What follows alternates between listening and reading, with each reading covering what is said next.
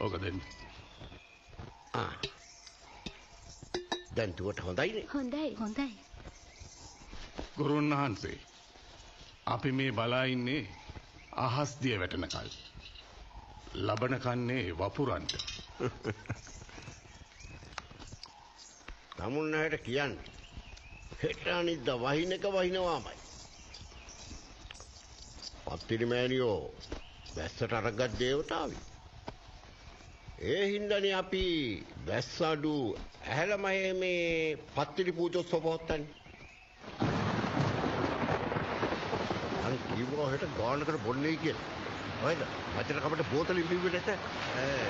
නෑ නෝබුවට මම කරාද?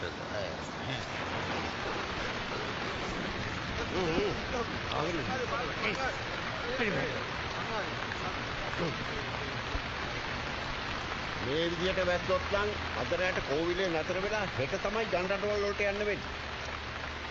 කොහෙද? අතර මග බිබී කාලේ කෑවේ නැත්නම් වෙලහටත් අපි ගෙවල් වල. දීලා ගෙදර ගිහිල්ලා ගෑණිකෙන් කුණු බැනුම් අහනවට වැඩිය හොඳයි ගුරුනාන්සේ. රෑ 12 මෙසෙන්ට වෙලා නිදා ගන්න එක. මට නිදිමතයි ඈ. නිදිමත නෙවෙයි මෙරිමත. නිදාගනි. මම නිදාගත්තා. මම නිදිමතයි. අර පොට්ටය පොට්ටක් දෙන්න. කොහොමද? මොකද දාලා අර දීලා. ඒවට පුත්‍යයට කිව්වේ ඒක කිව්තු කරන්න හදන්නේ. අනේ මට අත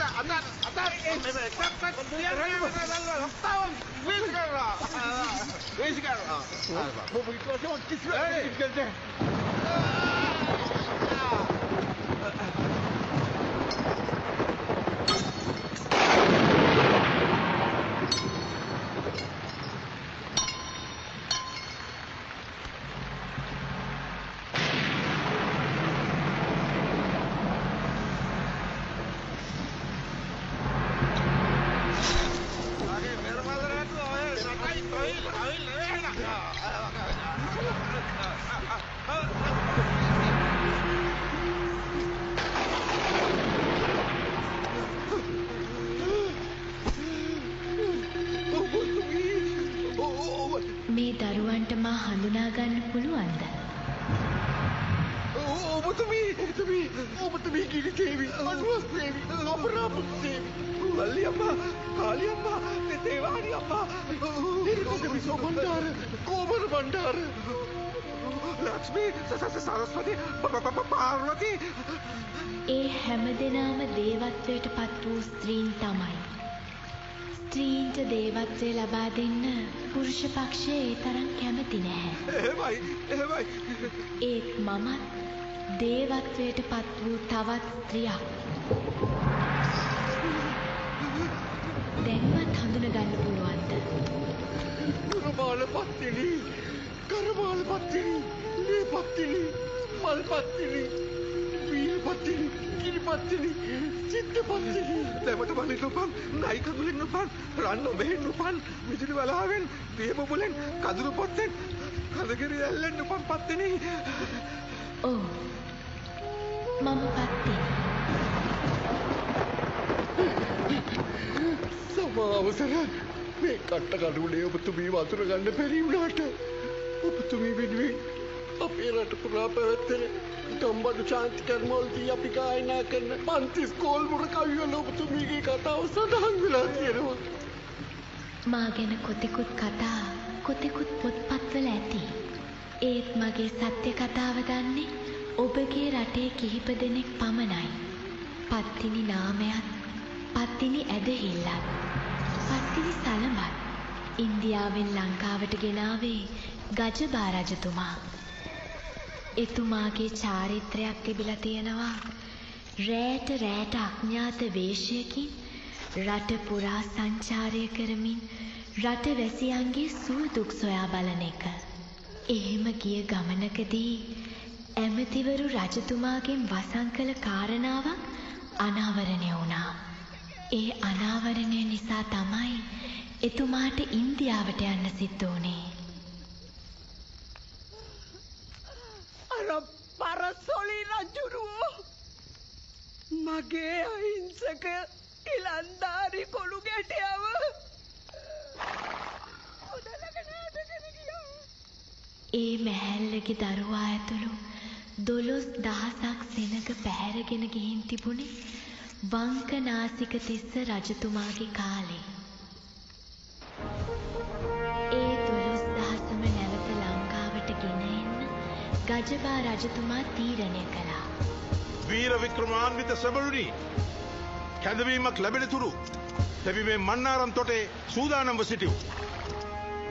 පළමුව සොලි රටට පාදවන්නේ මමත් දීලයෝද පමණයි. ජය වේවා.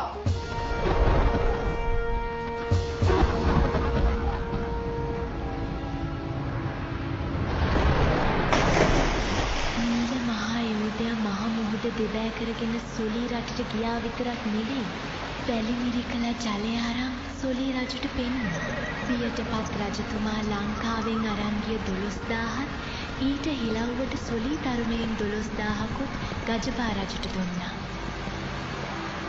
ඒ ගිය ගමනේදී තමයි කේරළ රජතුමා මුල්ම පත්තිනි කෝවිල විවෘත කරන උළෙලට ගජබා රජතුමාට ආරාධනා කළේ.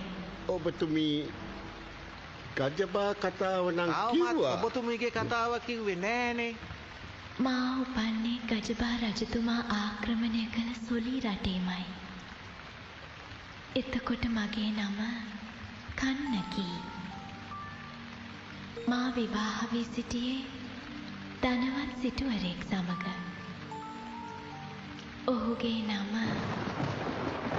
කෝවලන්. අපගේ ජීවිත ගලා ගියේ ආලයෙන් පිරුණු ලෝකයක.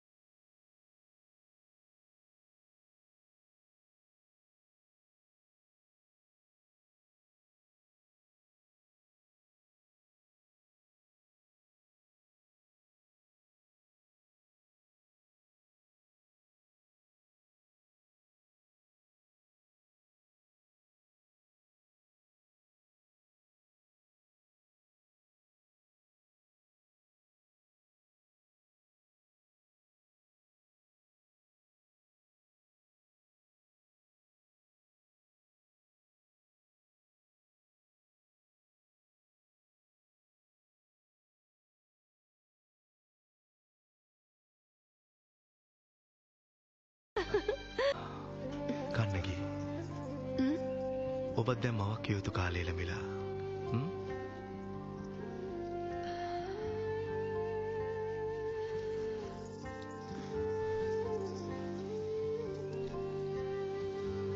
රජතුමා හිට අනිත්තම ඉන්ද්‍රෝත්සවයට දින නියම කරාවේ.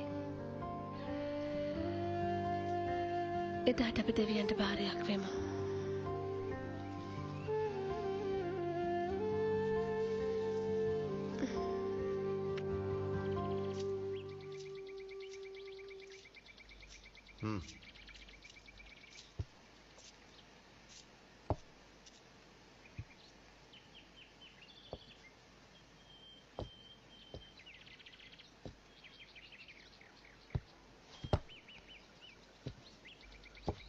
චිත්‍රපති පැමිණ සිටින කාරණාව මා දන්නවා. ඉන්ද්‍රෝත්සවය ආරම්භනදා ඔබේ අභිලාෂත් ඉෂ්ට වෙයි. ඔබ මා වෙත ප්‍රදානය කළ නෘත්‍ය රාජනීය පදවියේ වගකීම් මා මේ තාක්කල් නොපිරියලා ඉටු කළා රජතුමනි. මා දන්නවා. ඔබ වචනේ පරිසමාප්ත අර්ථයෙන්ම නෘත්‍ය රාජනීය වූ බව. ඒ දුරේ මගේ දියණිය මාතවීට හිමිවනු දැකීමයි මගේ පරම අභිලාෂය. ඉන්ද්‍ර දෙවියන්ගේ වජ්‍රායුධය තැන්පත් කර ඇති වජ්‍රකෝට්ටේ දේව මන්දිරයේ මහානුභාව සම්පන්න තැනක් බව ඔබ දන්නවා. වජ්‍රකෝට්ටේ දේව මන්දිරයයි ඉන්ද්‍රෝත්සවයට දිරණීම කරන්නේ. ಭಾರತ මාතාවගේ නලලත රැදි තිලකයක් බඳු වූ කාවේරි පටුනේ ජනයා වෙත වජ්‍රකෝට්ටේ දේව මන්දිරයේ නිකුත් කරන ආඥාවයි මේ.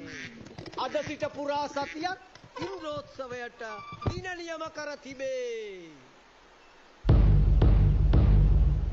කවදා ඉන්ද්‍රෝත්සවයේ ආරම්භය සනිටුවන් කිරීම වස් චිත්‍රාපතිගේ දියණිය වූද නෘත්‍ය ගීත වාදිතාදියෙහි පාර ප්‍රාප්ත වූද මාධවීනන් නාට්‍යාංගනාව නෘත්‍ය රාජනී ලෙස අභිෂේක කෙරෙන නර්තන මහෝත්සවය අද දින චිත්‍රාපති නර්තන මණ්ඩපයේ සිදු කරන බව සොලී රාජෝත්තමයානෝ දන්වා සිටින්නාහ.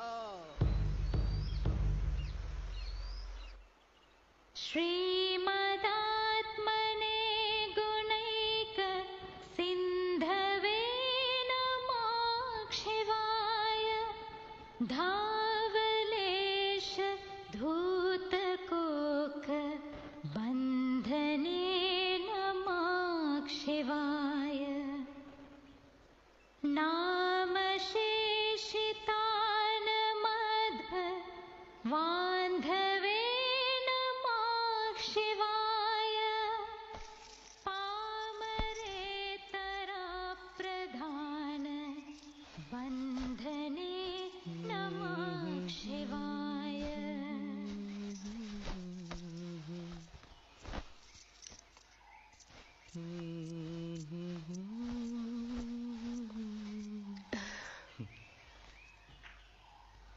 මං අහගෙන හිටියේ සුමధుර ස්තෝත්‍ර ගායනය. එයිමි.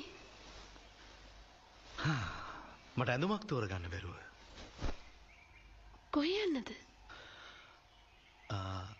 අද චිත්‍රාපතිගේ දියණිය මාධවී අපේ සොලී රටේ නෘත්‍ය රාජනීය විදිහට අභිෂේක ගන්නවන දිනය. ඉතින් රජතුමා විවෘත ආරාධනාවක් කර තිබෙනවා කාවේරි පටුනේ ප්‍රභූන්ට.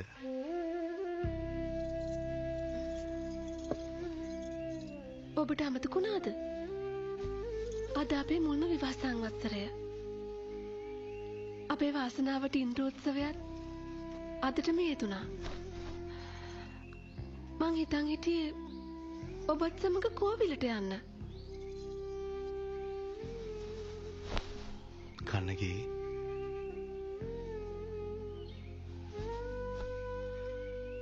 අවුරුද්දක් කියන්නේ දීර්ඝ කාලයක්. ඒ කාලය ඇතුළත ඔබත් මාත් අතර ප්‍රණය කලහයක්වත් සිදුවේ නැහැ. ඒ වගේම මේ තාක් කාලයක් ඔබ රාගී සිතකින් අන්‍ය පුරුෂයෙක් දිහා ඇස් කොනකින්වත් බලා නැහැ. ඔබත් ඒ වගේ කෝවලන්. ඔබත් රාගී සිතකින් අන්‍ය ස්ත්‍රියක් දිහා ඇස් කොනකින්වත් බලා නැහැ. ඒත් ඒ රාත්‍රියේ මගේ දකුණු ඇස නටන්න පටන් ගත්තා. දකුණු ඇස නැටීම විප්‍රයෝගයක පෙර නිමිත්තක්. ඊරෑ මගේ වම් ඇස නටන්න පටන් ගත්තා. වම් ඇස නැටීම සම්ප්‍රයෝගයක පෙර නිමිත්තක්. ඔව්වා හින්දු ආගම අදහන අපේ මිත්‍යා විශ්වාසනේ කන්නගී. ආයෙත් නෘත්‍ය රාජිනී පදවි ප්‍රාප්ති උල්ලක් දැක් ගන්න ලැබෙන්නේ වසර කීයකින්ද? මං කඩිනමින් එනවා. කෝවිල් යන්නත් එක්ක.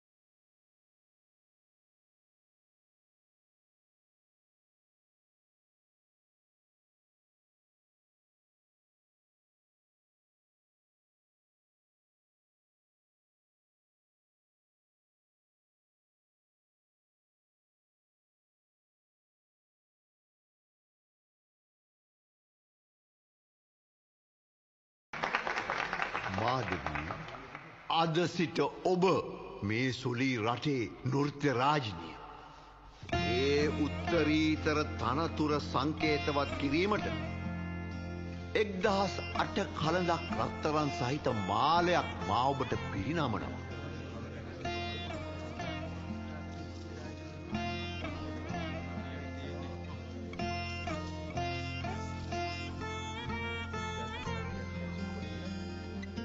පුරාණ චාරිත්‍රානුකූලව ඔබට අද තවත් භාග්යක් හිමි වෙනවා. ඒ මේ මොහොතේදී ඔබට ස්වාමි පුරුෂයෙක් තෝරා ගැනීමට අපෙන් ලැබෙන වරමයි. ඔබට මා පිරිනැමූ 1008 කලඳක් රත්රන් වල වටිනාකම පිරිනමන අයෙකුගෙන් කෙනෙක්ව ඔබගේ ස්වාමි පුරුෂයා වශයෙන් තෝරාගත හැකියි.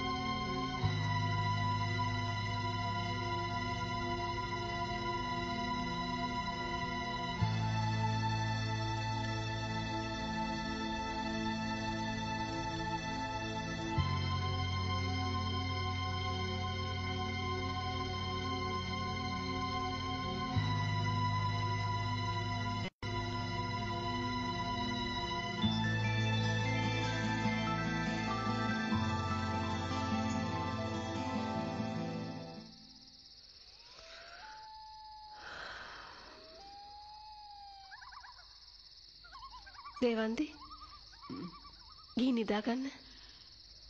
දැන් නම් සිටුතුමා එන එකක් නෑ. තව ටිකක් බලන්න. දැන් ඉතින් කෝවිල් යන්නත් බැහැනේ. සිටුතුමාවම මගේ පූජා කුටියවත් පූජාව තියෙනවා.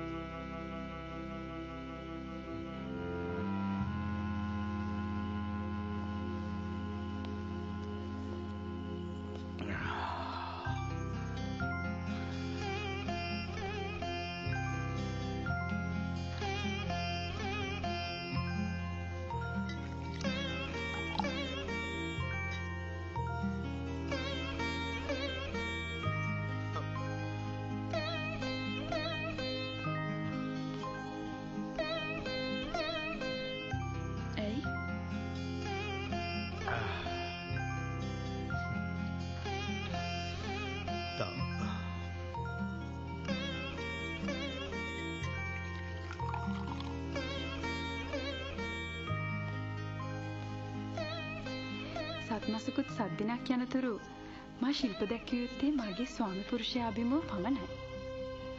ඒ තාක් මේ මැදුරු පරිශ්‍රය ඔබට පමණයි. සියලු ආගන්තුකයන්ට මේ මැදුර තහනම් ප්‍රදේශයක්.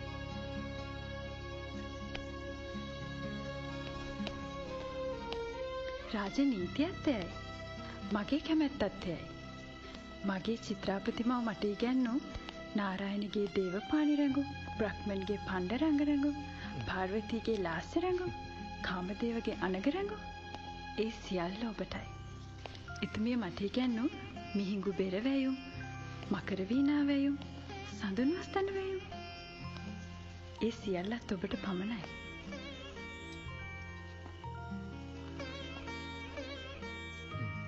දැන් ඇති.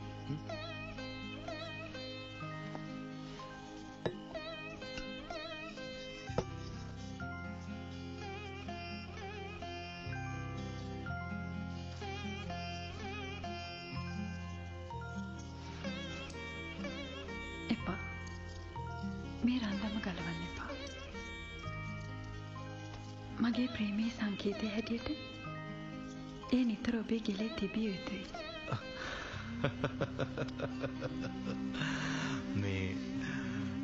මේ මధు චන්ද්‍රයා මේ දීත්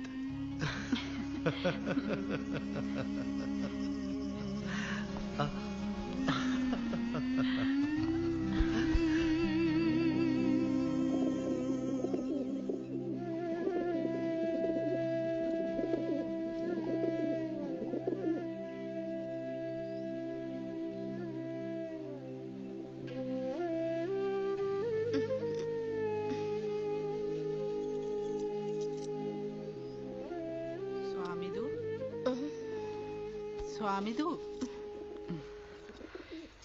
මම මේ ශීර පායාසය අරගෙන සිරිහන් ගැබට ගියා. සඳලු තලාවටත් ගියා. ඔබතුමී රැය පහන් කරලා තියෙන පූජා කුටියනේ. ඔව් දේවන්දී. රැය මැදීම වෙනතුරුම සිටුතුමා නොආ නිසා අපේ පූජා කුටියේ පූජාව තිබ්බා. මට එහෙමම නිින්ද ගිහින්. සිටුතුමා ඇවිල්ලත් නෑ. අතරමඟ කරදරයක්වත් වුණාද? දැන් කාවේරි පටුනේ මංකොල්ලකාරයෝ වෙහි වෙලා. මොහොදු කොල්ලකාරයොත් එක්ක සටන් වැටිලා. මණිමේකලා දිව්‍යාංගනාවගේ පිහිටෙන් නෞකාවත් අරගෙන ගොඩ බිමට එන අපේ සිටුතුමාට විපතක් කරන්න. කාවේරි පටුනේ මංකොල්ලකාරයන්ට පුළුවන්ද?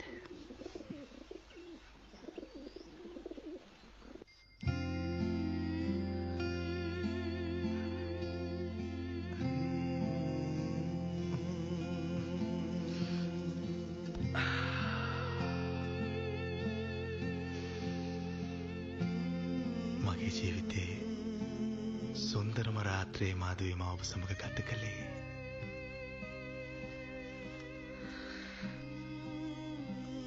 ඔබ නාට්‍ය ශාස්ත්‍රය වගේම කාම ශාස්ත්‍රයත් හොඳින් ඉගෙනගෙන තියෙනවා කියලා මට නම් හිතෙන්නේ.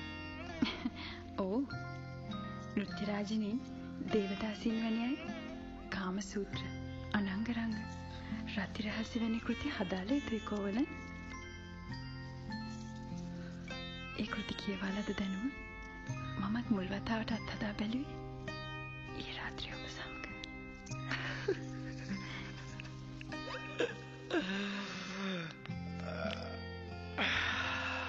ඔබ මට ලබා දුන්න ආස්වාදයට මම ඔබට සදා ණයගැති මාධවී.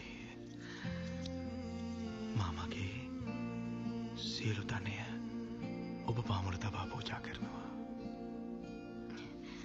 මට අවශ්‍ය සියලු ධන දාන්නේ දැසිදසු රාජ භාණ්ඩාගාරයෙන් ලැබෙනවා. නෑ.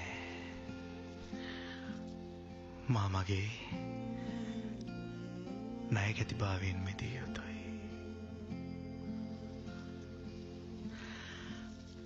මෙතෙන් පටන් මගේ ධනයත් ඔබ සතුයි, මගේ සිරුරත් ඔබ සතුයි.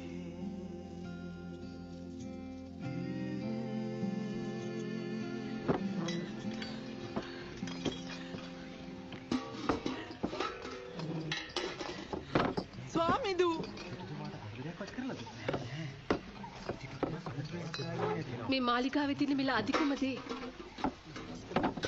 වටිනාම දේ නුඹලා දමා යන්නද හදන්නේ?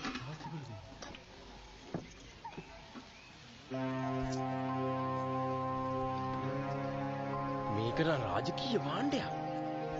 දිනවනම් අරන් යමු. බැන්න මේක අරන් යන්න.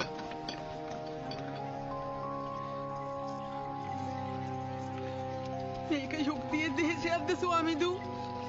එක් වනිතාවකගේ ස්වාමි පුරුෂයෙක් තවත් වනිතාවක් විවාහ කරගන්න විට ඒකට ආශිර්වාද කරන්න රටක රජ කෙනෙකුට පුළුවන්. කාමරාගේ තරම් තවත් කින්නක් නැහැ දේවන්ති. රාජන්නටවත් ඒ කින්න මැඩ පවත්වන්න බෑ.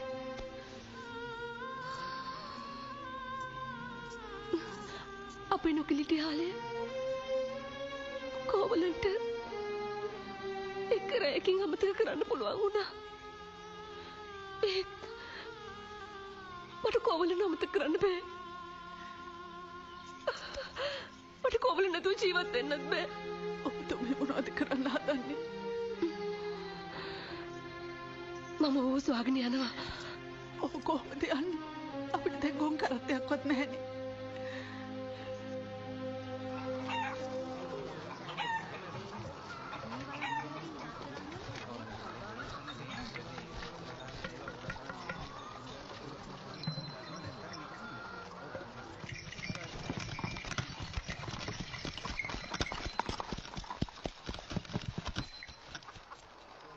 මාදවී සිටු කුමාරිකාව මල්ලු යනේ බලාපල්ලා.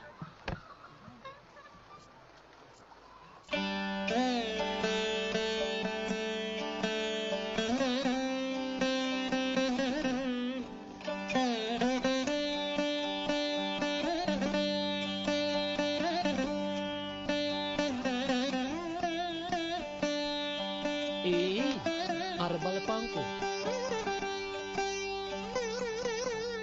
කොහෙද මේ බලු කික්කියෝ දෙන්න යන්නේ? කෝවලන් සිටුතුමා මේ මල්ලු වෙනට ආව බව ඇත්තද? ඇයි එන්න බැරිද? මේක මාධවී කුමරියගේ මල්ලු වෙනනේ. දැන් ඉතින් කෝවලන් සිටුතුමාටත් ආයිති. අපිට සිටුතුමා මුණ ගැහෙන්න ඕන. අනේ රත්තරනේ දැන් නම් බෑ.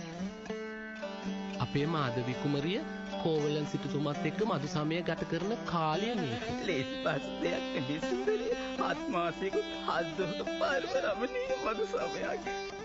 දැන් ඉතින් මේ බලු කික්කියෝ දෙන්න ආපු හතක් බලාගෙන ගියොත් නේද හොඳේ? මෙතකින් මේ මල හොද්ද දෙකන්නේ හම්බුනේ. අපි යමු ස්වාමීදු.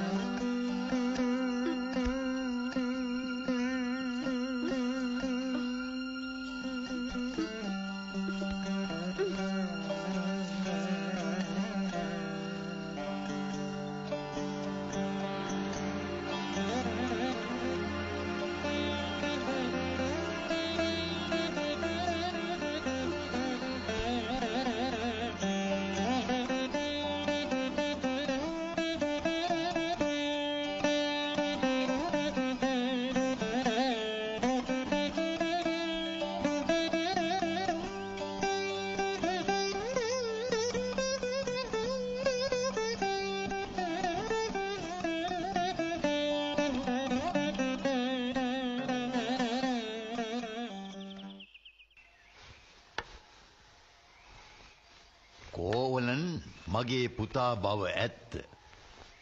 ඒත් ඔහු කළ අමනෝඥ අශෝභන අවකල් ක්‍රියාවට මම නම් සමාව දෙන්නේ නෑ. මට කෝවලන්ව අමතක කරන්න බෑ පියාණනි. දැන් බලාගෙන හිටියා ඇති.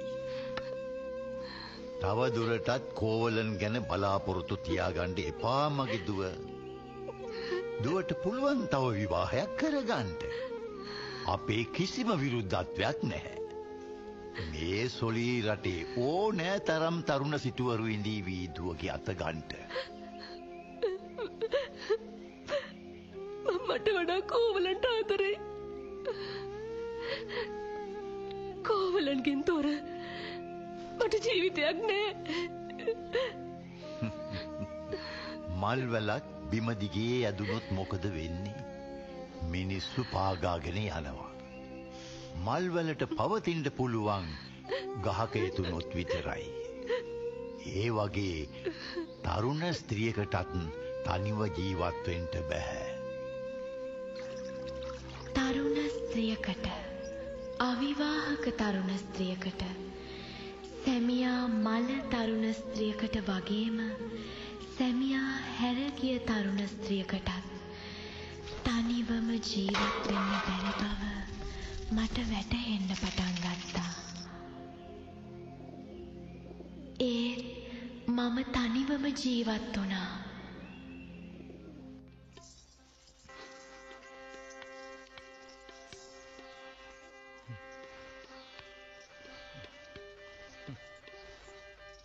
මේ මේකලාදාමය ටිකක් හිරයි වගේ.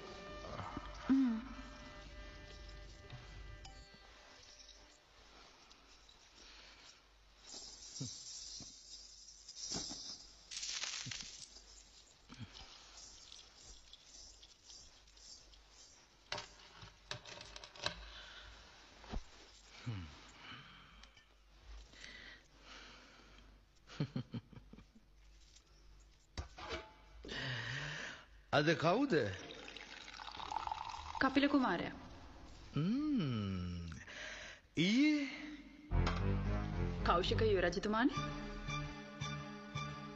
හෙට ශ්‍රීධර සිටුතුමා.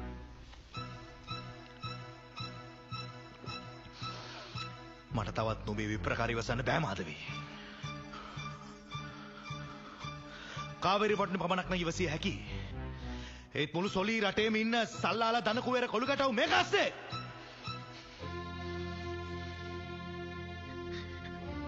කොළු ගැටව විතරක් නෙවෙයි හංකඩ මහල්ලු. ටිකක් සිහි කල්පනාවෙන් කතා කරන්න කෝවල. මං කවුද? සොලී රටේ නෘත්‍ය රාජිනී.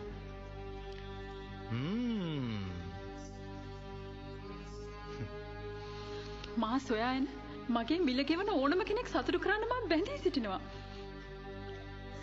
මට වැටුප් ගෙවන්නේ රාජභාණ්ඩාගාරයෙන්. එතකොට මං කවුද? ඔබ මගේ ස්වාමි පුරුෂයා. මාස 7යි දවස් 7කට.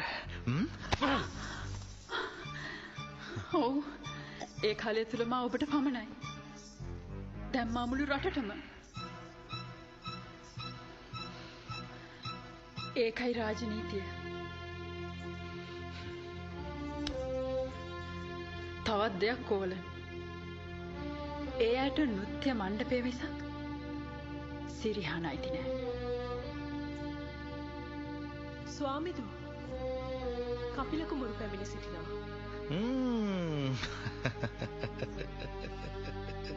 සපත් වෙන්න.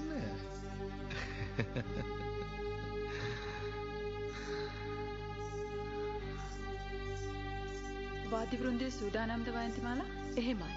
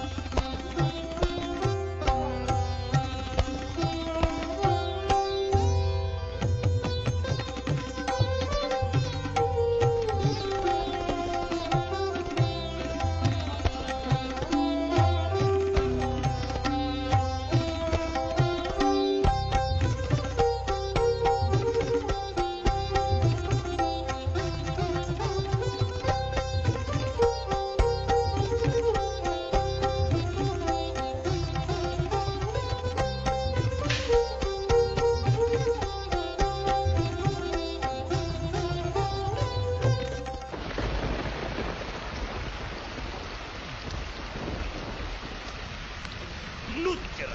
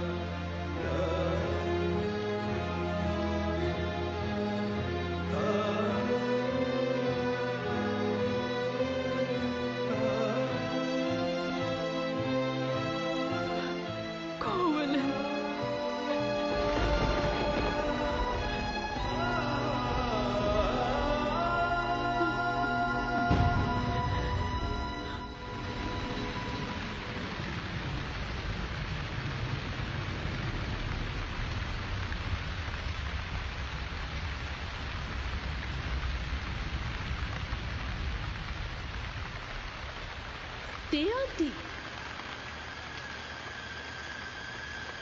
හොඳට බලපන් අර අතන ඉන්න කවුද කියලා කවුදෝ මිනිහෙක් ගහක් බදාගෙන ඉන්න සුරාසොන්ෙක් වගේ ඒ කෝවලෙන් වෙන්න බැරිද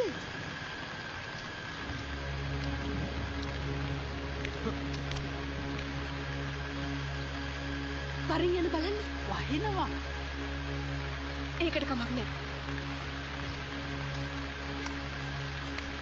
කෝවලෙන් ඇයි මේ ඔබ බීමතින් කන්නගේ මා ඔබේ ජීවිතය විනාශ කළා. මා ඔබේ ධනය විනාශ කළා. මාතවී ඔබ පිටවං කළාද කෝවලන්? මාධවීට ඕනෑ ධනය නම්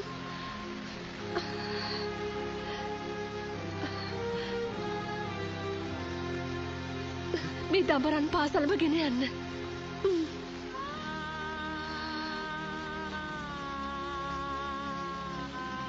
ඔබේ සතුට මාධවී ළඟ නම් මේ සලබත් රැගෙන ආපහු යන්න. නෑ මං ආයි මාධවී ළඟට යන්නේ නෑ කන්නගේ.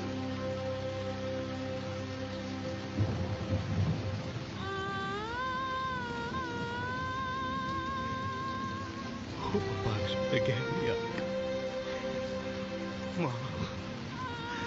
මා පවිත්‍ර මිනිසෙක් කන්න. මා ඔබගේ ස්පර්ශය ලබන සුසුකි.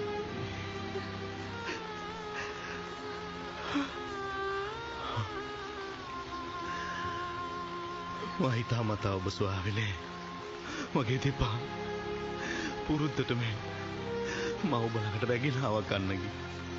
මට හිස හැරුණු අතේ යන්න දෙන්න. මා ඔබට ඉස්සර කිව්වේ පති පරමේශ්වර කියලයි.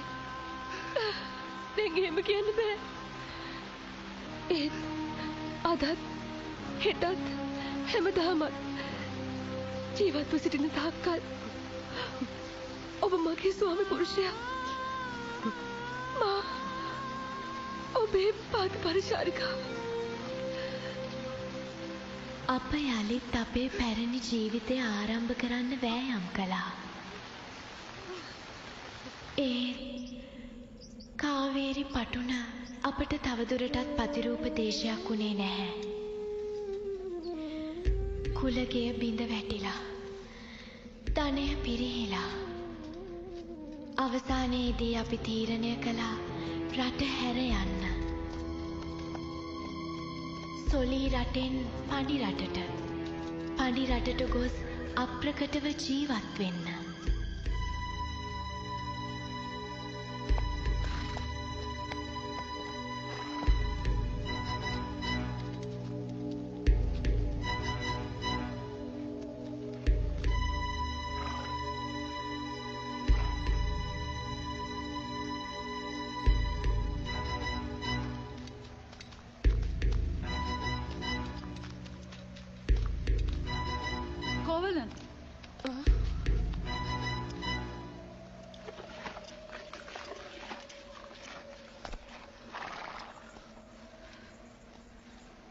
මට සමා වෙන්න කන්නකි.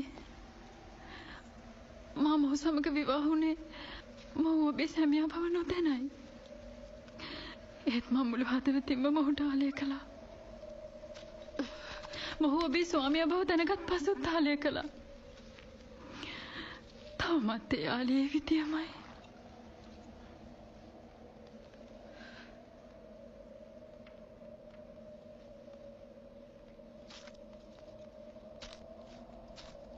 ඔබ මට කළ වැරදි නෙවෙයි. ඒත් මගේ ස්වාමියාට කළ වැරදි සමාව නොදී හැකි වැරදි. ඔබ ඔහුගේ ආත්මය උරාපී අපේ එළියට විසි කළා. ඔහුගේ ධනදානි උදුරාගෙන ඔහුව යාචකයෙක් බවට පත් කළා. කන්නකි මොහු මා දමාවා මිස මා මොහු එලවා දැමුවේ නැහැ. මොහුගේ ඌමනාවට මිස මගේ ඌමනාවට මොහුගේ ධනෙන් එක මසුරුමක්වත් මගේ මැදුරට ගෙනාවේ නැහැ. මාධවී අපේ ගමනට බාධා නොකර මෙතනින් පලයන්. මට නුඹ අප්‍රියයි.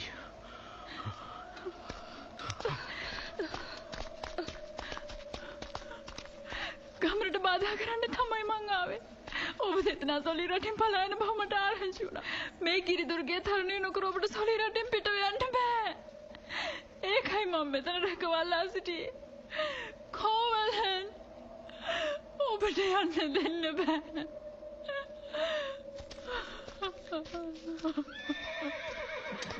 කෝවලන්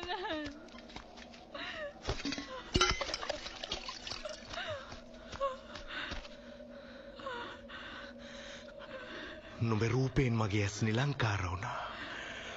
නුඹේ නර්තනයෙන් මගේ ඇස් මෝහණය වුණා.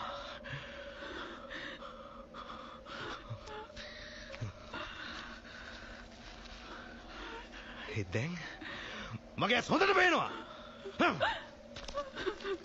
සිටුතුමා ඔබේ ඇස් දැන්වත් පෙනෙනවා නම් මෑදෙස හොඳට බලන්න.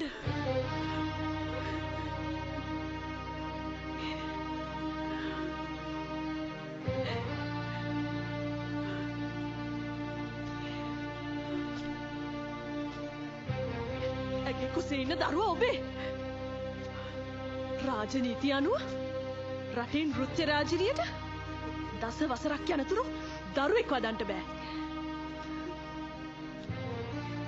ඔබට ඇති ආලේ නාමයෙන් ඇය ඒ දරු ගැබ විනාශ නොකර ඒ දරුවා වදන්ට යනවා. ඒ නිසා රජතුමා නෘත්‍ය රාජිනී තනතුරෙන් ඇව නිර්පා හැරලා. ආලේ නාමයෙන් නොවේ නම් මෑවන් කැබිනියක් අශ්වයෙක් පිට නැගින ගමනක්ද මේ? ඒ වසරන මෑට වන මුර්ගෙක් වගේ කඩාපනින්නේ. ඇයි මොනවද කළාටද? මාලා කට පියාගන්න.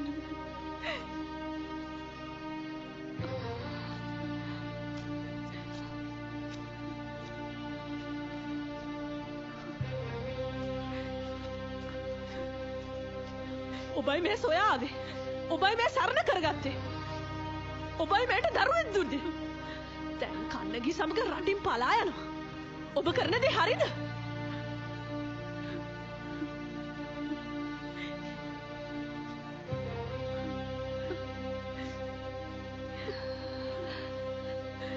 කන්නගී මං ඔබේ දෙපා නැමදිලා සිටිනවා. නැවත කාවේරි පටුනට ඇවිත් මගේ මන්දිරය ගම මහිසාදීරු දැසි දසුණු සියලු ධනයත් ඔබ ගන්න. මට වගේ කෝවලන්ව දෙන්න.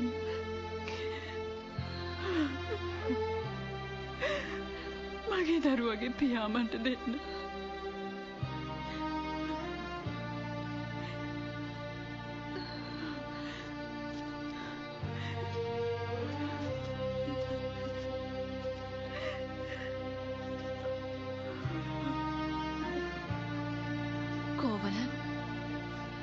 දැන් මට වඩා ඔබ අයිති මාධවීට.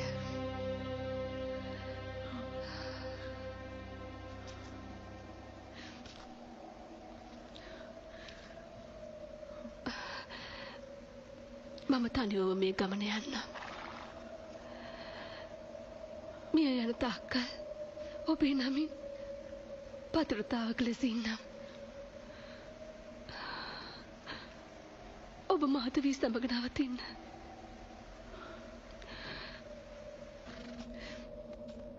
ඔය ඇති කෝවලන් අදවත කන්න ගීළඟ තබා ඔබේ සිරුර පමණක් ගෙන යමින් මට ඇති පළක් නෑ. පිටත් වූ ගමන ඔබ කන්නගෙත් සමග යන්න. ඔබ දෙදෙනාට මහාවීරගේ සරණයි.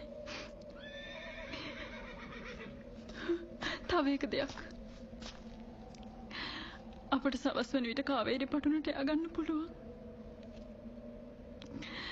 ඒත් ඔබලා යන්නේ දුෂ්කර ගමනක්. ඔබ දෙදෙනාගේ දෙපා වලට ඔරොත්තු නොදෙන ගමනක්. ඒ නිසා අපේ අශ්වයන් දෙදෙනා ඔබලා ගන්න. මේක බැකපත් දෙල්ලීමක්.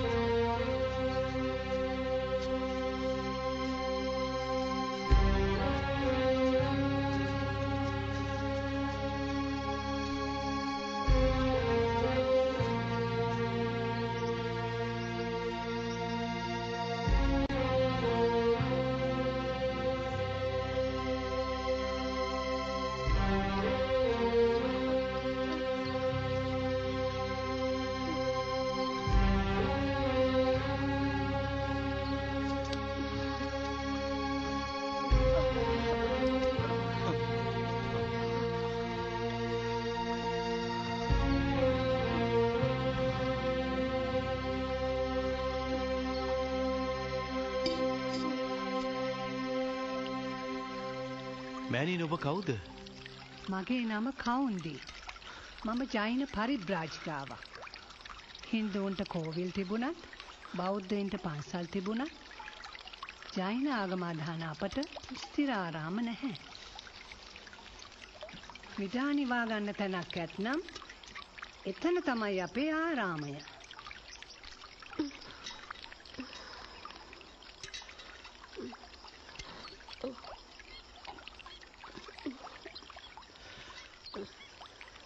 ඔබ මොනවද මෙහෙ කරන්නේ? මේ දවස්වල හැම කෙනෙක්ම ධර්ම ප්‍රචාරය කරන්න සොලී රටෙත්, පඬි රටෙත්, කේරළ රටෙත් සැරිසරනවා. බෞද්ධ භික්ෂූන්, හින්දු පූජකවරු, ජෛන පරිබ්‍රාජකයෝ. මාත් මේ පඬි රටට ගිහින් එන ගමන්. අපිත් මේ පඬි රටට යන ගමන්. පඬි රටට මෙතැන් සිට ගමන අතිශයින් දුෂ්කරයි.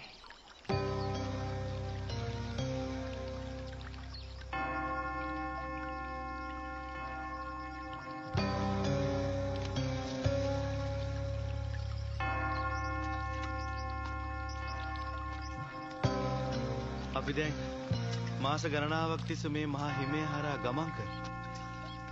ගෙවා මගට වඩා පෙරමග කටුකයි. අපි මේ එන්නේ මම දන්නවා. ඔබ එන්නේ සොලී රටේ ඉඳන්. ඔබ අද මෙතනට එන බවත් මම දන්නවා. ඔබ දෙදෙනාගේ අතීතයත් වර්තමානයත් අනාගතයත් ගැන මම දන්නවා. මෑණියනි, අපට අපේ අතීතයෙන්වත් වර්තමානෙන්වත් පළක් නැහැ. අපේ අනාගත ඉරණම අපට කියා දෙන්න මෑණියනි. තව දසවසක් හෝ 15 වසක් ඇවෑමෙන් ඔබ දෙදෙන මහ විපතකට මුහුණ දීමට නියමිතයි. එපමණක් නොවේ. ඔබ දෙදෙනාගේ ඉරණම් ගමනට අනාගතයේදී එක්වන්නට තවත් ඉරණම් කාර්යකුත් දැන් බිහි වෙලා. කෝවලන් ඔබ දැන් කුඩා දැරියකගේ පියෙක්.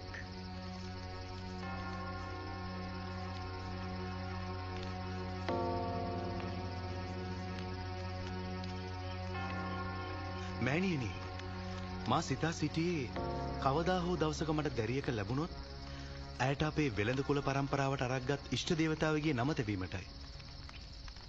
ඔවුන් ඇයට තැබුවේත් ඒ නම තමයි. මණිමේකලා.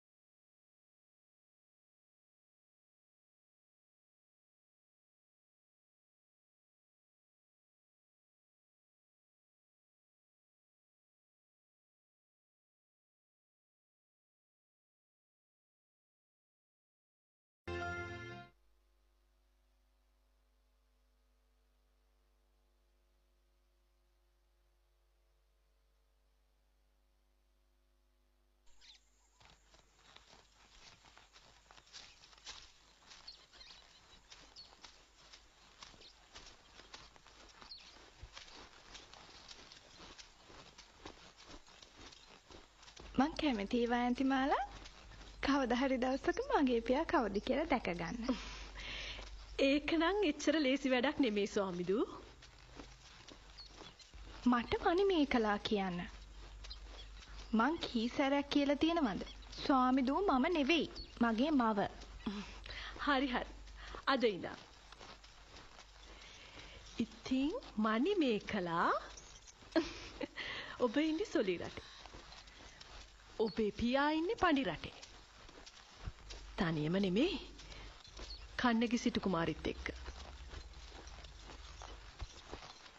ඇත්තටම මං කැමතියි කන්නගීවත් දකින්න. ඈනම් කදිමි ස්ත්‍රියක් වයන්ති මාලා. නැත්නම් Tamanව අමතක කරලා මගේ මවත් එක්ක ජීවත් වෙච්ච කෝවලන්ව ශුද්ධ වස්තුවක් විදිහට ආයෙත් බාරගනීද? හැබැයි මම කන්නගී වුණා නම් කෝවලන්ව මගේ මැදුරේ සීමාවටවත් ගන්නෙ නෑ. හැබැයි ඔබට පුළුවන් සොලි රටේ රජතුමාගේ රාජදූතිකාවක් විදිහට පණි රටට ගිහිල්ලා කන්නගීවයි කෝවලන්වයි දෙන්නවම බැහැ දැකලා එන්න. ඒ කොහොමද? අපේ රජතුමාගේ පුත්‍ර රත්නය උදය කුමාරයා එයාගේ විවාහ යෝජනාවට කැමති වුණොත් මගේ දෙමව්පියන්ගේ විවාහයට සිද්ධ වුණ දේවල් මට සිහි වෙනකොට විවාහය ගැන විතරක් නෙවෙයි ජීවිතය ගැන දැනෙන්නෙත් මහා කලකිරීමක්. මේ තරුණ වයසට මොකද මහාන වෙන්නවත් හිතුණාද? ඇත්තමයි වයන්ති මාලා. මං දැන් බුදුබණ අහන්නත් පටන් අරන්. ඒ වුණාට ඔබ ජෛන ආගමේ. ඔබේ පියා හින්දු ආගමේ. වයන්ති මාලා දන්නවනේ මගේ මව බුදුදහම වැළඳගත් බව. එතුමියට බණ දේශනා කරන්න බෞද්ධ භික්ෂුන් වහන්සේ නමක් එනවා. මටත් හැමදාම මේ බණ ඇහෙනවා. ඔන්න භික්ෂුන් වහන්සේ කියනවා බුද්ධං සරණං ගච්ඡාමි කියලා. එතකොට මගේ මවත් කියනවා බුද්ධං සරණං ගච්ඡාමි කියලා. ඊට පස්සේ භික්ෂුන් වහන්සේ කියනවා ධම්මං සරණං ගච්ඡාමි කියලා. මගේ මවත් කියනවා ධම්මං සරණං ගච්ඡාමි කියලා.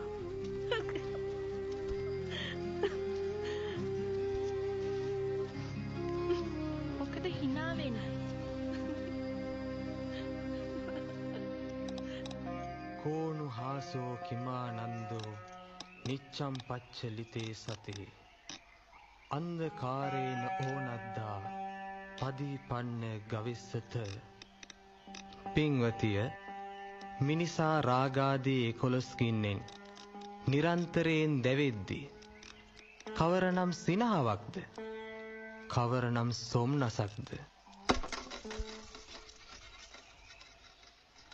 හෙටත් මේ වෙලාවට ඔබ වහන්සේ අපේ මැදුරට වඩින්න.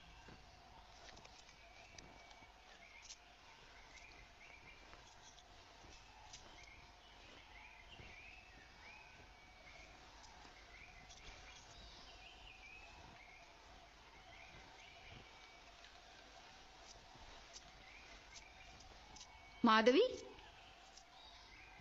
මං කී දවසක් නම් උඹට අවවාද කළාද අර මුඩු මහාන මේ චිත්‍රපති වදුරට වද්ද ගන්න එපයි කියලා? ජෛන දහම වගේම බුදු දහමත් අවිහිංසාවාදී විමුක්ති මාර්ගයක්. නෘත්‍ය රාජනී පදවිය හිමි කරගත් උඹ කොයි මාර්ගයක ගියත් මට කමක් නැහැ.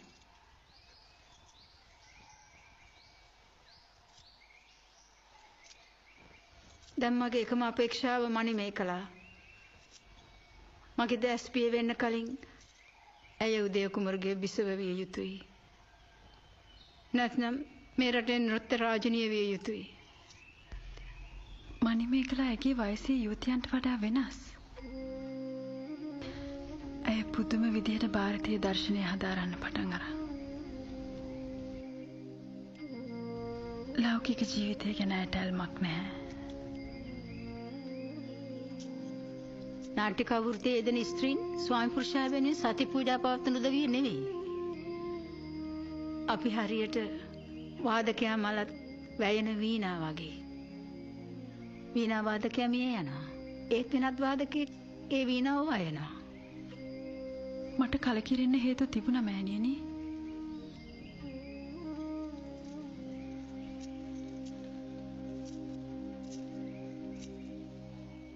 පණි රටේ ඉඳලා වෙළඳාම ආපු නඩයක් මට ඊයේ මුණ ගැහුණා. ඒ අය ඉස්සර කෝවලන් එක සමුද්‍ර යාත්‍රාව යෙදුණු උදවිය. ඔවුන්ට කෝවලන මුණ ගැහිලා තියෙනවා.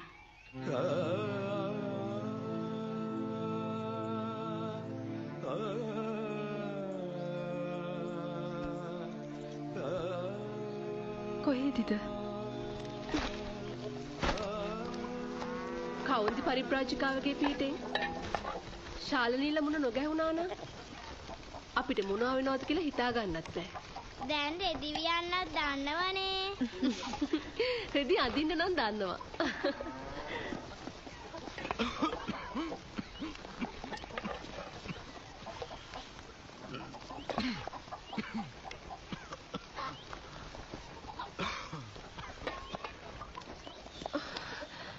ඔබට බෑ තවදුරටත් මේ රෙදි ගොඩුලුත් එක තැම්බෙන්න. අවුරුදු 10ද 12ද 15ද. දැන් ඇති විදෙව්වා.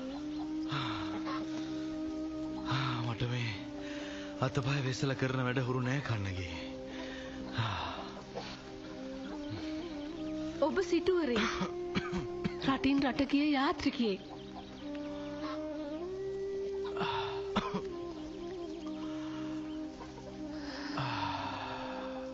ජීවිතේ එක දවසක ඔබ ගත් වැරදි තීරණයක් නිසා අපි අත විඳවනවා.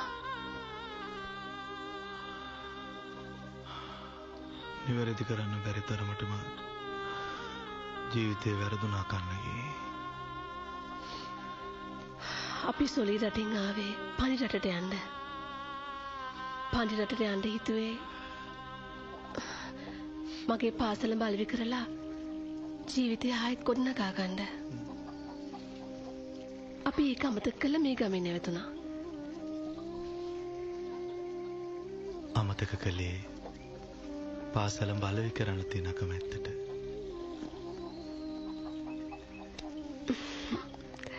හෙට නවරාත්‍රි උත්සවයේ අන්තිම දවස. සරස්වති පූජෝත්සවය. ඒක ඉවර වෙලා අපි පන් රටට යමු.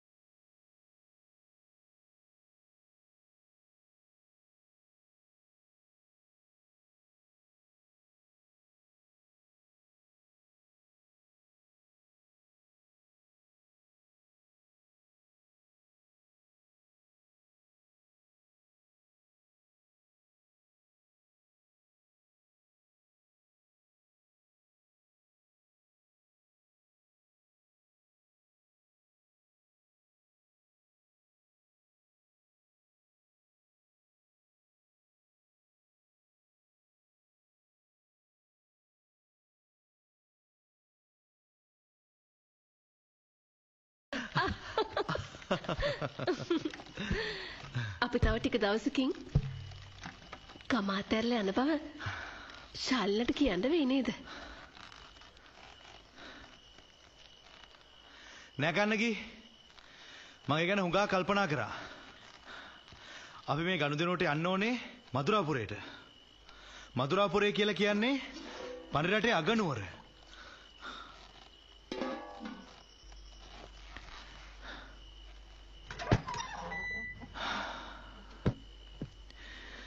එහේ අපි දන්නේ කිසි කෙනෙක් නෑ කන්නකි. මට නම් පාරක තොටක හරි රැක් කෙලි කරගන්න පුළුවන්. ඒ කියන්නේ මාව තනියම දාලා ඔබ යනවා. ශාලිනී ඉන්නවනේ. ශාලිනීගේ දුව ඉන්නවනේ. ඔබට තනිකමක් දැනෙන එකක් නෑ. සලම් බලවි කරගත්ත ගමන් මං එන ඔබව කැඳවගෙන යන්නේ.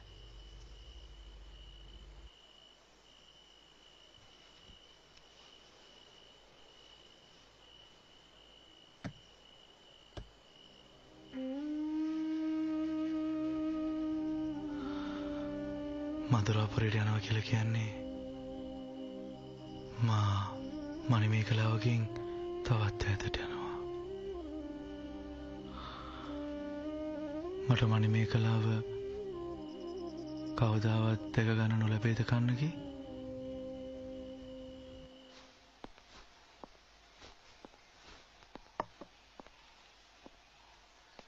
මණිමේකලා හැරාන් කිසිම යෝධියක් මන් සරණ පාවා ගන්න නෑ පිය රජතුමනි. ඒක ස්ථිරයි. සොලී රටේ වෙන කුමාරිකාවක් ඇත්තෙම නැද්ද? අපේ රටේ නැත්තම් මම පඬි රටෙන් කුමාරිකාවක් ගේන්නම්. අපේ රටේ පරම හතුර ගජබා රජාගේ රටේ විජය කියන එකයි උගේ යාළු මිත්‍ර පරම්පරාවයි සරණ පාවා ගත්තෙත් පඬි රටේ මදුරාපුරයෙන් ගෙනාපු කුමාරිකාව. මගේ තීන්දුවේ කිසිම වෙනසක් නැහැ පිය රජතුමනි. ධර්ම ප්‍රචාරය කරමින් සැරිසරන බෞද්ධ භික්ෂුන් වහන්සේලා අපේ සොලී රටට කරන්නේ මහා විපැත්තියක්. උන් අපේ හින්දු ධර්මය විනාශ කළා. මාධවී නෘත්‍ය රාජිනිය බෞද්ධ මහෝපසිකාවක් කළා. දැන් ඒ හැටි කරේ රටේ අනාගත නෘත්‍ය රාජිනිය මණිමේකලාත් උපාසිකාවක් කර අවසන්. ඒ උපාසිකාව සරණ පාවා ගත්තොත් උඹට වෙන්නේ සිරියහන් ගබඩාවට ගෙහින් සිල් රකින්න. පටාචාරා භික්ෂුණිය විනයධාරී භික්ෂුණීන් අතරද ධම්මදින්නා භික්ෂුණිය ධර්මකතික භික්ෂුණීන් අතරද උප්පලවන්නා භික්ෂුණිය ඉර්ධිමත් භික්ෂුණීන් අතරද භද්‍රා කාපිලානී භික්ෂුණිය పూర్වේ නිවාසානුස්මෘති ඥාන ඇති භික්ෂුණීන් අතරද මොනවද ඔය? මේ පොතේ තියෙන්නේ සාංඛ්‍ය දර්ශනය. මේ පොතේ තියෙන්නේ වෛශේෂික දර්ශනය. මේකේ ආජීවක ධර්මය. මණිමේකලා ඔබේ ওই පුංචි වයසට පුංචි මනසට ඔරොත්තු දෙන දේවල් නෙවෙයි ඔබ ඔය හදාරන්නේ. නෑ මෑණියනි, හැම දෙයක්ම මට හොඳින් වැටහෙනවා. තථාගත ධර්මයේ කෙරෙහි මා වඩාත් පැහැදිලා ඉන්නේ.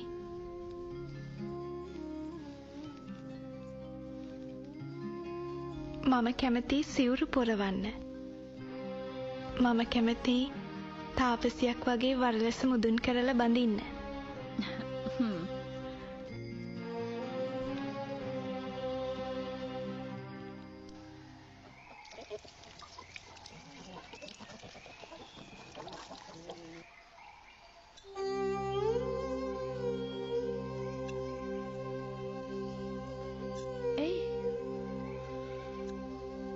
ඔබේ පාසලමින් තවත් වනිතාවකගේ දෙපා සැරසිය යුතු නෑ.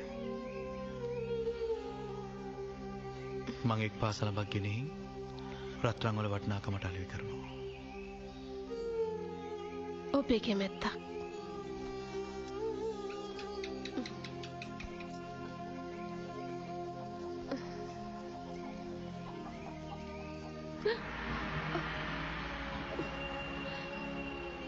මොහොතක් නැවතිලා යන්න. මදුරාපුරයට යන මගදිගේ මංගල කාර්යය ඇති.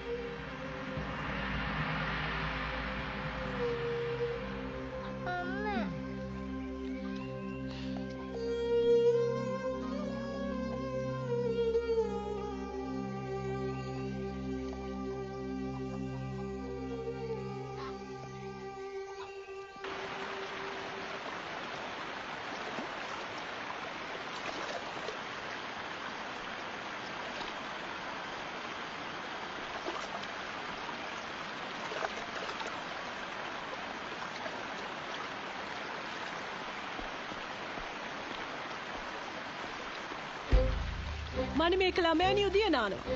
ඔබතුමා ඒ පැත්තට නොගියොත් හොඳයි. ඈනියෝ නුඹ උමුතු වෙන්ද? ඈ මනි මේකලා. මා උදේ කුමරු බව නුඹ දන්නවද? එහෙමයි. මා සරණ පාවා ගන්න යන්නේ මනි මේකලා කුමරිය බව නුඹ දන්නවද? එහෙමයි. ඒත් එතුමිය දැන් සිල්මෑණි කෙනෙක්. ඔව්. ඇය අප කාටත් හොරෙන් පඳුපාට සිවුරු පොරවාගෙන. ඒත් සිවුර කියන්නේ ගලවන්න බැරි ඇඳුමක් නෙමෙයි. අහකට බලයන්.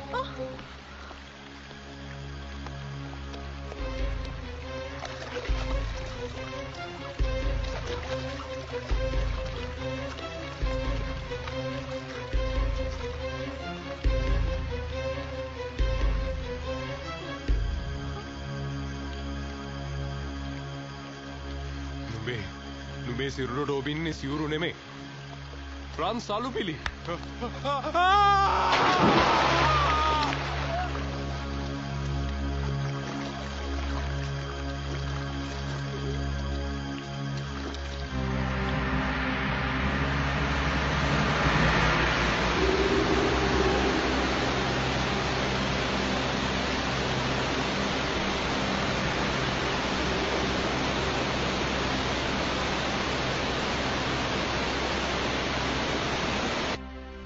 තෙරිය ඒ ගිල්ලා මරා දමා තියෙන්නේ ඔටුන්න හිමි කුමාරය. මං ඒ හැතිරියගේ හිස කසා දමනවා. රජතුමනි, සංසුන් සිතින් සිතා බලා තීරණ ගන්න. పూర్වේ නිවාසානුස්මෘති ඥානය ලබාගත් බෞද්ධ මහෝපාසිකාවක් නිර්වත් කර දූෂණය කරන්නට තැත් කරන්නාට හිමි දඬුවම මරණයයි. හිස ගසා දැමිය යුතු තිබුණේ උදේ කුමරුගේ විනා මණි මේකලාගේ නෙවෙයි. අශික්ෂිතකම් කළ තනත්තා පුත්‍රයව ඔබතුමා මේ ප්‍රශ්නය ගැන සාධාරණ ලෙස බැලිය යුතුයි. පරවියෙකුගේ ප්‍රාණය බේරා ගැනීමට ඇඟමස් කපා දුන්නේ ඔබතුමාගේ පරම්පරාවේ ශ්‍රේෂ්ඨ රජ කෙනෙක්.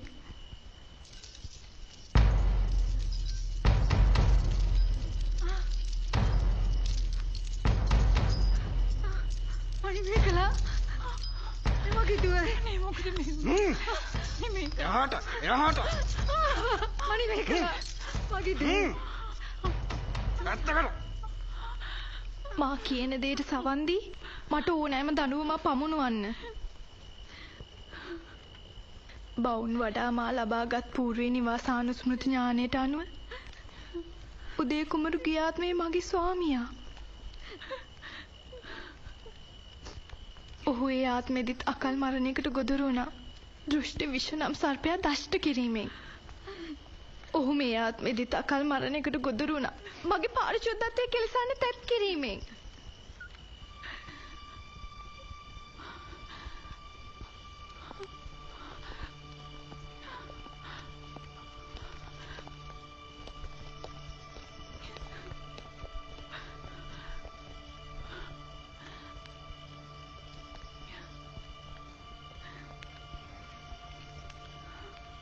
ඔබ සැම දෙනා ඉදිරියේ මා නිදොස් වූවත්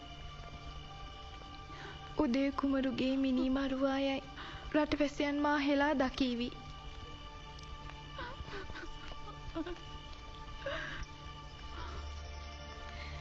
ඒ නිසා මට මේ රටින් පිට වී යාමට ඔබ සැම දෙනාගේ අවසරය දෙන්න.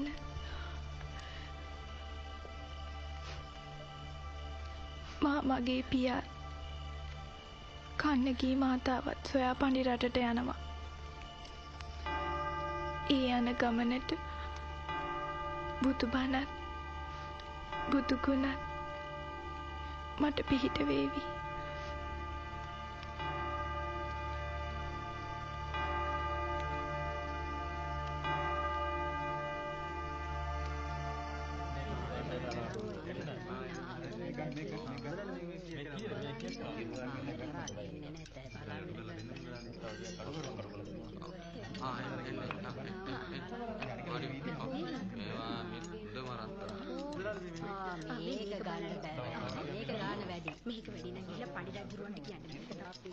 මොකද මේ මේක අලෙවි කරගන්නද? හා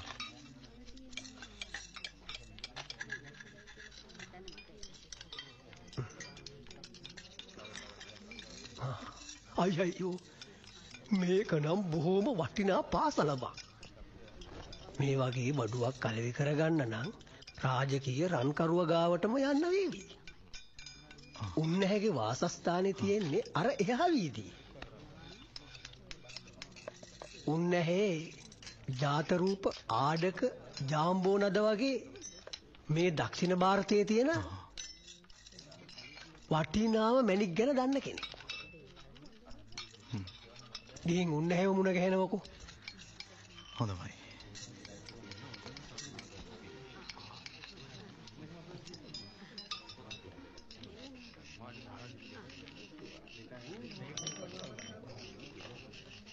මොකද අර මිනිහා ගිය දිහා ඔය තරම් උනන්දුවෙන් බලන්නේ? නෑ මම මේ කල්පනා කළේ තිසවුන් වහන්සේගේ පාසලමක් නැති වුණාය. ඒක සොයා දුන් කෙනෙකුට මසුරන් දසදහසක් දෙනවාය කියලා අනබිරකාරයා කියාගෙන ගියේ ගිය මාසේ. අද මේ මිනිහා එනවා පාසලමක් විකුණන්න. ඉතින් බං මේ රටේ තියෙන්නේ බිසවුන්නාංශගේ පාසලම විතරක් ඈ. පාසලම අඳුනගන්න රජ්ජුරෝ මිසක් අපි දැකලා තියෙනවද බිසවුන්නාංශගේ කකුල්? එනවා යන්න උඩට.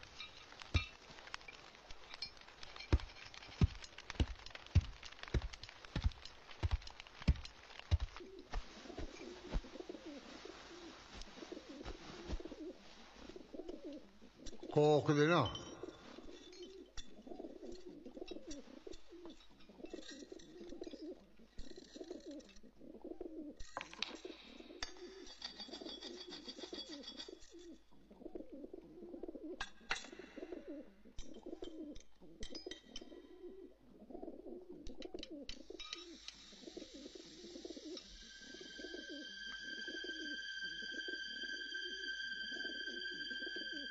ඔහොම වාඩි වෙනවා.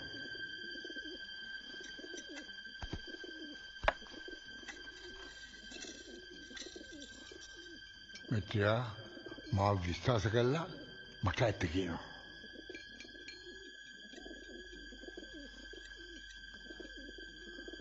කාගෙන්ද මේ සිලම්බු හොරකම් කළේ? තවුනාසු මොතෙන්ද? ඔක කන්නගීගේ. කන්නගී ඒ කවුද? මගේ බිරිඳ.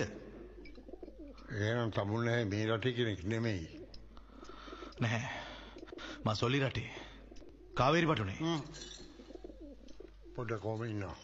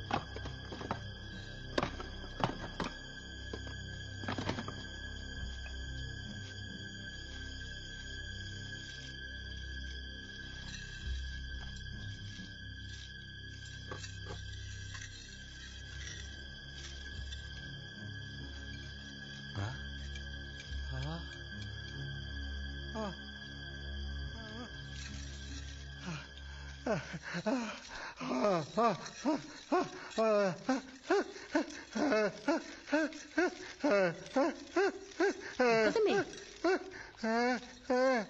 සීදී දෙකම එක වගේ නේද? ඒ පාර බිසෝන් වහන්සේගේ අනික් පාසල වස්සරකම් කර.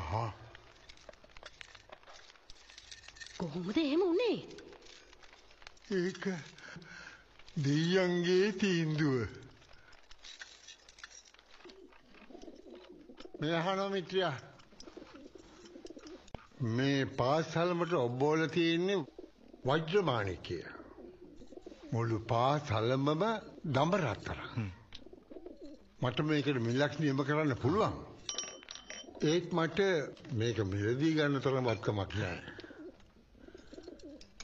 ඒ කියන්නේ මට සලම් විකුණන්න ලැබෙන්නේ නැහැ. එහෙමනම් තමුට ගෙවන්න පුළුවන් ගානක් ගෙවමු. අපොයි. මට එහෙම අසාධාරණකම් කරන්න බෑ. මේ සලඹ ගන්න පුළුවන් එකම එක්කෙනයි මේ පණිරටේ ඉන්නේ. ඒ කවුද? ඒ අපේ මහරජුරෝ. මාලිගාවට රම්බඩු හදන රංකරුව හැටියට මට පුළුවන් රජතුමා බහැ දැකලා මේ ගැන කියන්න. අනේ එහෙම දෙයක් කරන්න පුළුවන් නම් ඒක ලොකු උපකාරයක්. හොඳයි එහෙනම් අපි මෙහෙම කරමුකෝ. එහා පැත්තේ තියෙන ගල් පර්වතයක්. ඒක මුදුනේ තියෙන කෝවිලක්. සලඹත් පරිස්සම් කරගෙන මං එනතුරු එතෙන්ට වෙලා ඉන්නවා. හොඳයි මං ඉන්න. තමුන්නාසේ කරඩිමෙන් එනවනේ.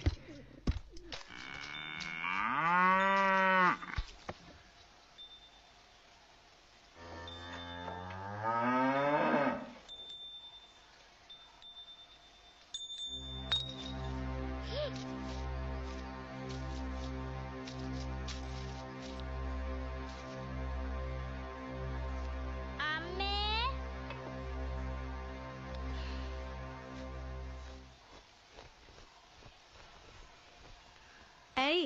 අද එක කිරිබුරුල්ලකවත් කිරි නැහැ. එළදෙන අඬනවා. අසුබ නිමිති. ඊයේ වෙන්දට වලට තියාපු කිරි බඳුන් එකක්වත් මිදිලා නැහැ. ශාලනී. මට මේ හැම අසුබ නිමිත්තක්ම පෙනෙනවා. පෙනෙනවා විතරක් නෙවෙයි දැනෙනවා. ඔබ කියන්නේ මගේ සැමියා වෙනුවෙන් තවත් බලන් ඉන්නද? මදුරාපුරයට ගිහින් ආපහු එන්න නම් දැන් කාලේ හොඳටම ඇති.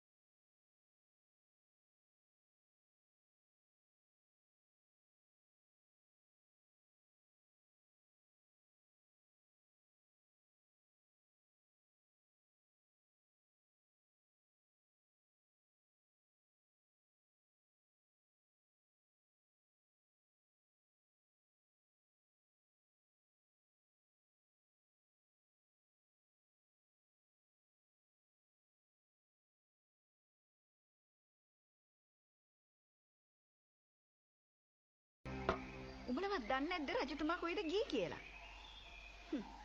කොහේ යන්නද ඉතින්? දේවාලෙට වෙලා පූජාව තියටි ඇති.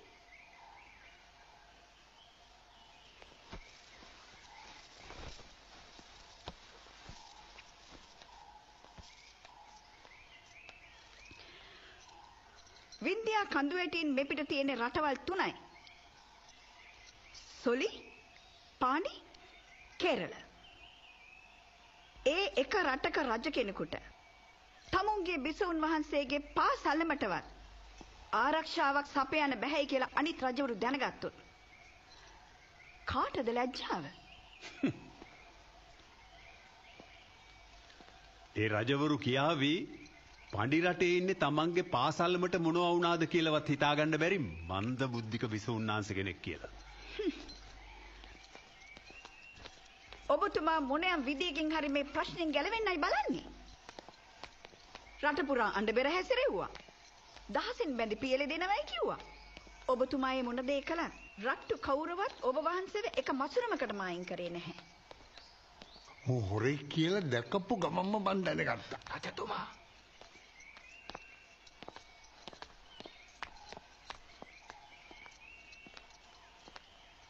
අවසරයි මහරජතුමනි. කැඳවීමකින් තොරව ඇයි මේ අවේලාවේ? අතිශයින් ප්‍රීතිජනක ආරංචියක් රැගෙනයි මම මේ පැමිණි රජතුමනි. කියව. බිසවුන් වහන්සේගේ පාසලම සොරාගත් ඒ සොරදැටුවා පාසලමත් සමග දැන් මගේ අත්අඩංගුවේ මහරජතුමනි. නුඹ තමයි මිනිහා. නුඹ තමයි වීරයා. එහෙමයි. අපේ පඬි රජතුමාටවත් කරන්න බැරි වුණ දේ නුඹ කරා.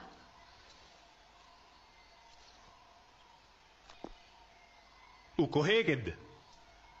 සොලි රටේ. අපූරුයි. යුක්තියේ දේශයක් කියා වර්ණනා කරන රටක මිනිසුන් ක්‍රියා කරන හැටි. ඒත් කොහමද මගේ බිසවගේ පාසලම සොරකම් කළේ? ඌ මන්ත්‍ර ශාස්ත්‍රයෙන් මායා බන්ධනෙන් චෞර ක්‍රියා කරන කපටියෙක්. ඌට නොපෙනී යා හැකි. ඌට මිනිසුන් නිද්‍රෝපගත කළ හැකි. එහෙම බලයක් නැත්තම් පිටරැටියෙක් කොහොමද මගේ මාලිගාවට ඇවිත් මගේ බිසවගේ පාසලම ගෙනියන්නේ? නුඹේ අත්අඩංගුවට පත් නොවෙන්න ඔය සාහසික චෞර්යයා මගේ ශීර්ෂ පළඳනාවත් සොරකම් කරන්න ඉඩ තිබුණා. එහෙමයි.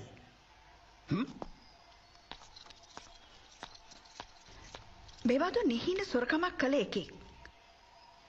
හිරේ විලංගුවේ දැම්මොත් එය ප්‍රමාණවත් කියලාද ඔබතුමා හිතන්නේ? නැහැ. මං ඌ මරා දමනවා. නාගසේන කාලදේව මේ රන්කරුවා සමග ගොස් ඔහුගේ අත්අඩංගුවේ සිටින සොරදෙටුවා මරා දමව්. මා දේවියත් පැමිණෙන තුරු කිසිවෙකුත් පාසලම ස්පර්ශ නොකරව. श्रीमदात्मने गुणैक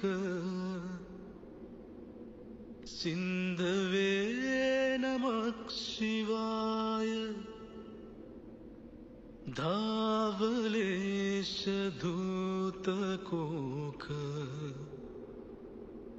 बन्धने नमः शिवाय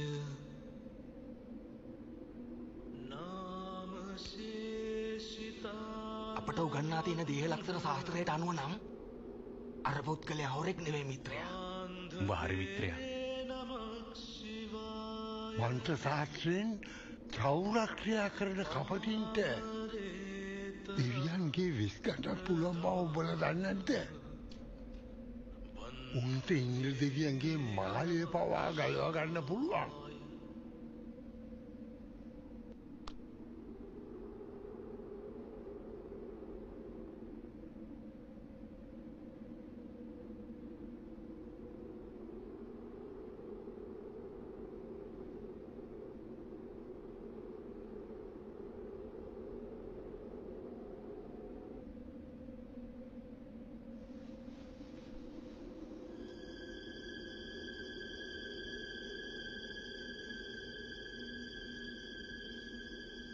කෝපාසලම තියෙන තැනකින් ගනින් එළියට.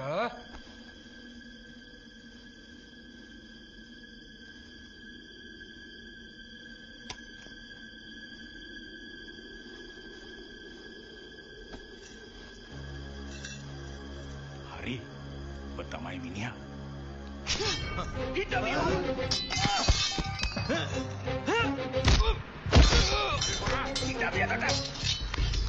කවුද මම?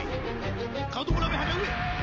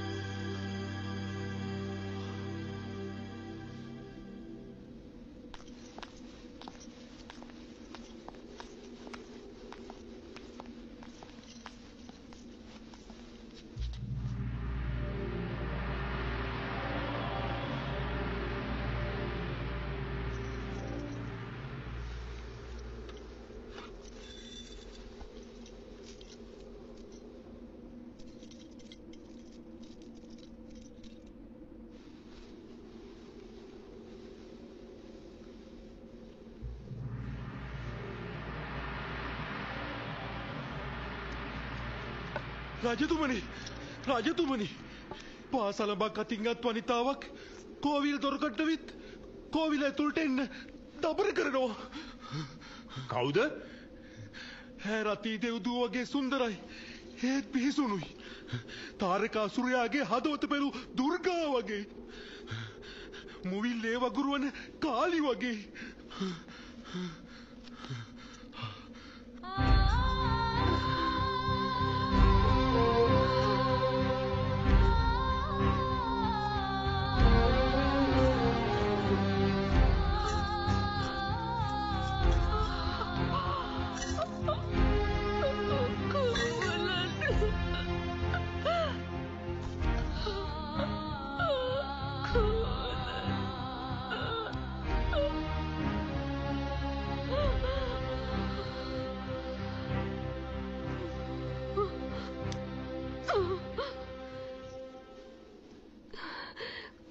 කප්පටි කයිරාටික රන්කරුවෙකුගේත් මානේ නිදිමුණ බිසවකගේත් ප්‍රලාපවලට රැවටි කිසිදු වග විභාගයකින් තොරව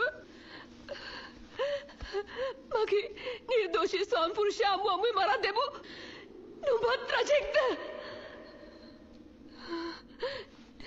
නීතිය අවනීතිය කළ ධර්මය අධර්මය කළ නුඹත් රජෙක්ද? ස්වාමීනි මෑ පන්නා දමන්න. මෑ අපිට ලොකු විපතක් කරන්න බව මට සහතිකයි. මා ඊයේ රාත්‍රියේ විරු ස්වප්නයක් දුටුවා. රාත්‍රියේ දේදුණු පාය ආවා. දවාලේ පෑයොත් හරවලින් ගිනි පුපුරු බිමට වැටුණා. ඔව්.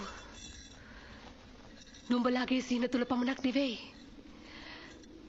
තව ටිකකින් මුළු පඳුරට පුරාම ගිනි පුපුරු ඇවිලෙයි.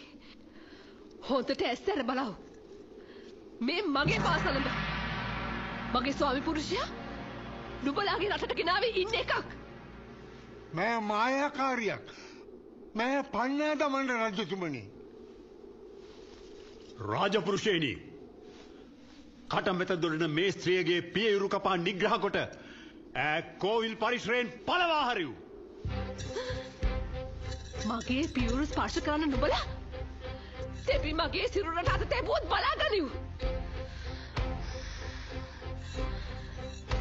මම තිටයි මේ කියන්නේ. නුඹේ පාසලම සලෝපන්.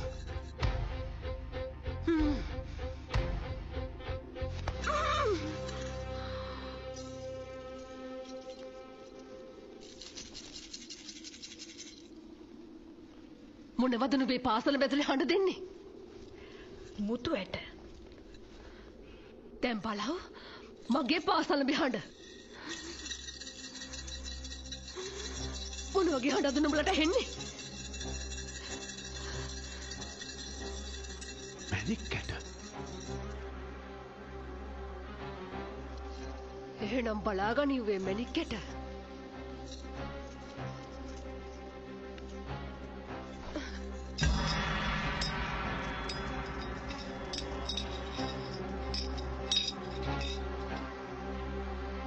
දීපංගුක දැන් බලාගනිව් පිස්සුන් වහන්සේගේ පාසලඹ.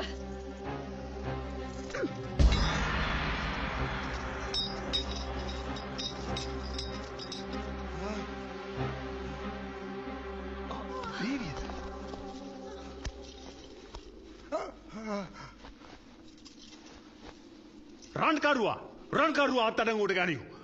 අනේ මිත්‍රවරුනි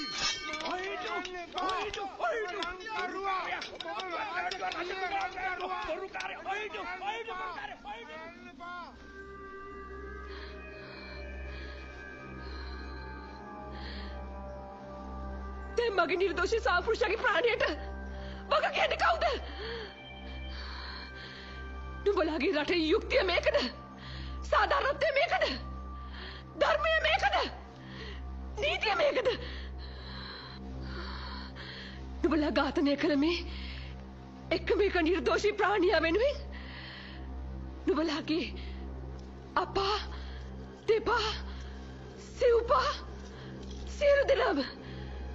සියලු දෙනාටම වග කියන්න වෙයි. නුඹලා වැනි මුග්ධයන් පතිව්‍රතාවන්ගේ පළමහිමෙන් නොදන්නවා ඇති. මම මගේ ප්‍රතිව්‍රතා බලයෙන් තොපගේ බැල්මෙන් ඉදුල්ලු තෙපි කපා දමන්න තැද්දෙරු පියවරු වලින් මගේ වම් පියවර ගලවා පොළවේ ගසා එයින් නැගෙන ගින්නෙන් මුළු පරිරටම ගිනිපත් කරනවා. ඔබතුමිය මටත් මගේ රාජ්‍යයට සමාව දෙන්න. සමාව ලැබෙන්නේ ශ්‍රමණයන්ට, පතිව්‍රතාවන්ට, ලදරුවන්ට, මහල්ලන්ට, ශිව දෙවියන්ගේ වාහනේ නිසා ගවයන්ට පමණයි. අග්නි දේවතා මගේ පතිව්‍රතාව සත්‍යවාදී නම් මේ මුළු පඬි රටම ගින්නෙන් දවාලන්න.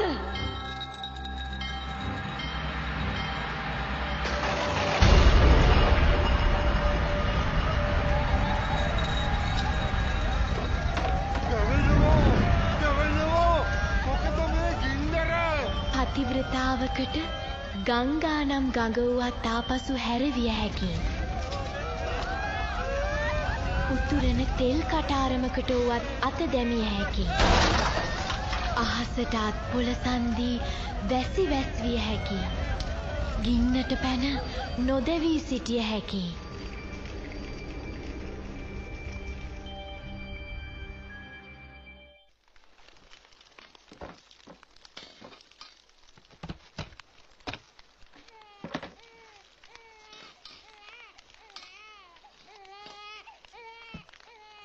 ඉක්මන් කරලා මේ මදුරාපුරෙන් පිට වෙන්න. ගින්න තාම පැතිරෙනවා. කෝවලන් කියලා කෙනෙක් මේ නගරයට ආවා. ඔහු කෝ? ශිව කෝවිල ගිනි ගත්තා. රජතුමයි පිසවයි රංකරුවයි පිලිස්සුනා. කෝවලන්ගේ සිරුර අතුරුදහන් වෙලාලු. කරුණා කරලා මේ නගරෙන් පිට වෙන්න. එතකොට අර කන්නකි? ඇය ප්‍රතිවෘතා බලයෙන් වම් පියවර ගලවා පොළවේ ගසා මේ මදුරාපුරයට ගිනි තිබ්බා. ඉන්පසු කවුරුවත් ඇය දැක නැහැ. දෙයියන්ගේ නාමයට මේ නගරෙන් පිට වෙන්න.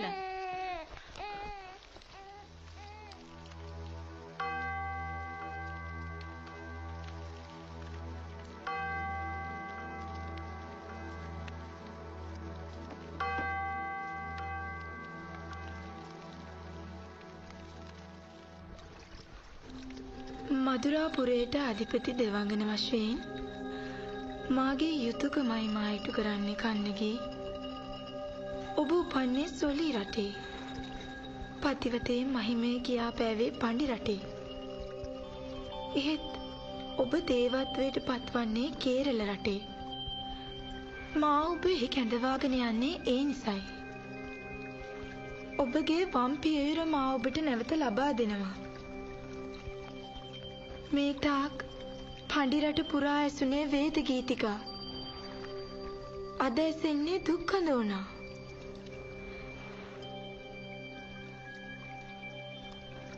මදුරාපති දෙවඟන මා කැඳවාගෙන ගියේ මහ තෝමර පව්වට.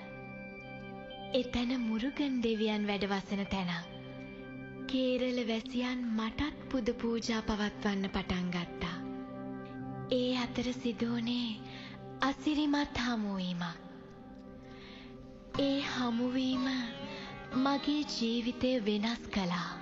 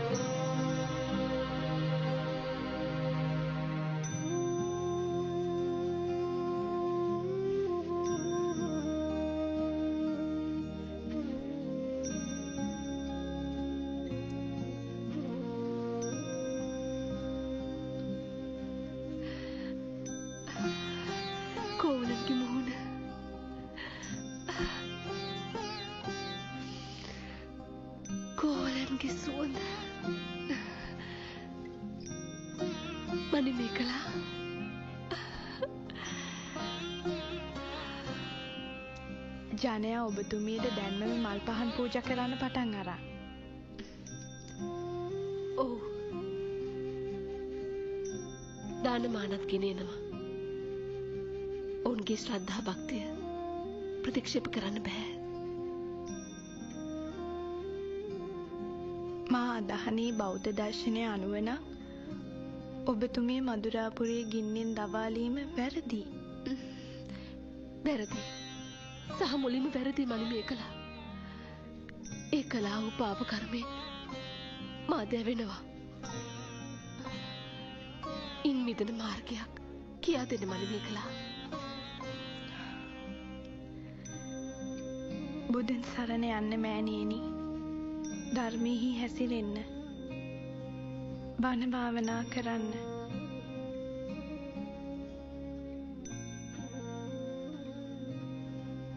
ඔබවන් පාරිශුද්ධ පතිව්‍රතාවකට මාර්ගඵල උව ලැබිය හැකි. බුද්ධත්වයේ පවා ලැබිය හැකි. මා දන්නා තරමින් ස්ත්‍රියකට බුදු විය නොහැකි මනිමේ කළා. අපවන් ස්ත්‍රීන් පළමුව පුරුෂාත්ම භාවය ප්‍රාර්ථනා කළ යුතුයි. මා පුරුෂාත්මයක් ලබා ධර්මයේ හැසිර මතු බුදු බව ප්‍රාර්ථනා කරනවා. මම මතු බුදු වෙනවා. නානා සුන්දර ජනවනිතා ගණකාරපති ත්‍රව ශ්‍රී දේහම්